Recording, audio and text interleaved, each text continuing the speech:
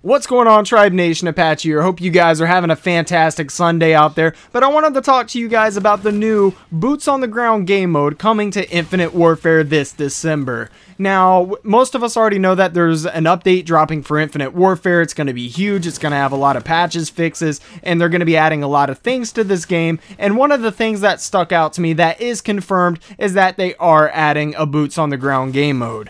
Now, we've seen them add a Boots on the Ground game mode in Advanced Warfare 2 to 3 years ago. However, not many people really gave it a chance or played it all that much. I mean, every now and then, you know, somebody might say, hey, I wonder what this game would be like if I just played it on the ground with my feet solemnly planted on the cement.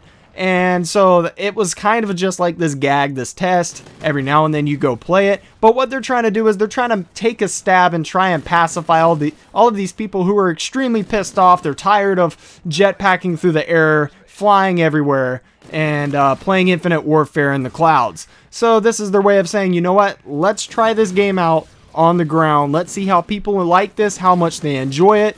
And some of us have the luxury of playing Modern Warfare Remastered, which is a great Call of Duty. It's boots on the ground.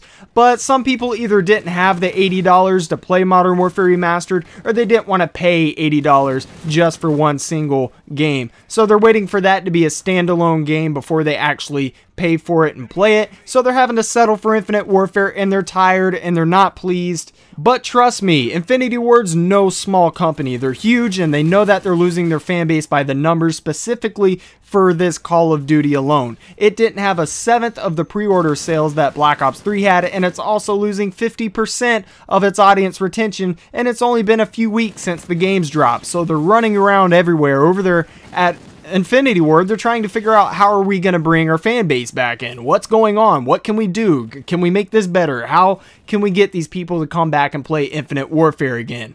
But anyways, to wrap this video up, I will say that I'm extremely curious, at least, to see how this is going to play out. I don't think it's going to be this savior, this Trojan horse that's going to come in and really turn Infinite Warfare around. But history can tell us that. But like I said, I am curious to see how it's going to play out, and I'll give it a try. You can bet your ass I'm going to give it a try. Anyways, hope you guys did enjoy the video. If you did, please drop a like, and I'm also trying to hit my first 100 subscribers. Tell me what you guys think about this in the comment section below as well. Anyways, I'll see you guys later.